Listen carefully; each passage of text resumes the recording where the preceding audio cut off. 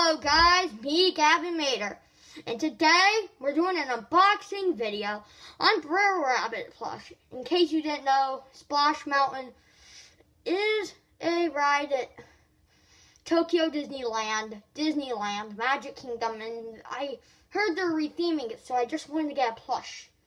And here is the box. We're going to be unboxing it. So we've unboxed it. Let's see what it looks like. And here's what it looks like. Brer Rabbit. A Brer Rabbit plush from Sears. So let's take a look at it. So here's the Brer Rabbit plush from Sears, 1986. You can see it's in great shape. Yeah. You can see it's all in good shape. So, yeah, like, hey, I'm Brer Rabbit, guys.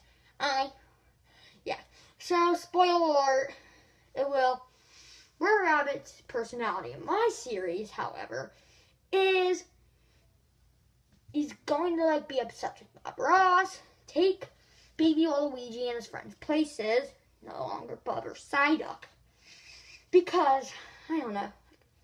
And here is Brer Rabbit, like, hey, guys, I'm Brer Rabbit. Okay.